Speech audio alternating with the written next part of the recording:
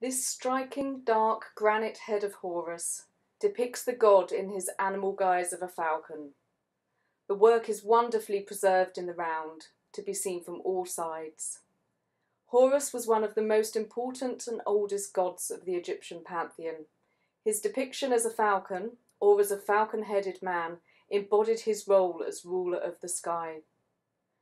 Still visible are the remains of the double crown of Egypt and the royal uraeus on the top of the god's head. The splendid grey-wacky statue of Horus protecting King Nectanebo II in the Metropolitan Museum, New York, gives a sense of the scale and beauty of the complete statue that this head originally came from. Our Horus head would originally have been part of a full-length falcon statue, and there is a very close parallel in date and style in the Isabella Stewart Gardner Museum, Boston. The Kalos Horus falcon also shares stylistic similarities to the monumental granite sculptures of Horus, which stand in the court of the immense Ptolemaic temple of Edfu.